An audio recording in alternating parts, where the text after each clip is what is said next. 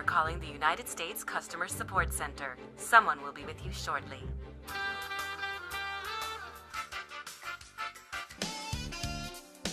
Thanks for holding. How can I help you today?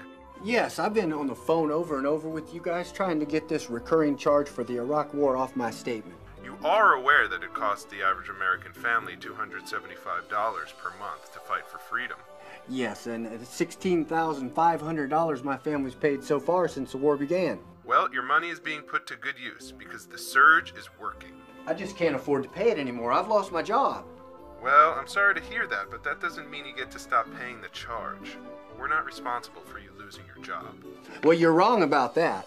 I was a music teacher at a school that had its funding cut, so I got laid off. There's just no money left for schools. But we're making America safer. We have to fight them over there, so Have you ever just stopped and listened to what you're saying? No, sir. It's against company policy. But if you have a minute, we have a great On new to Kane's monthly offer. platform, and it certainly looks inviting for the fall. He has promised less jobs and more wars.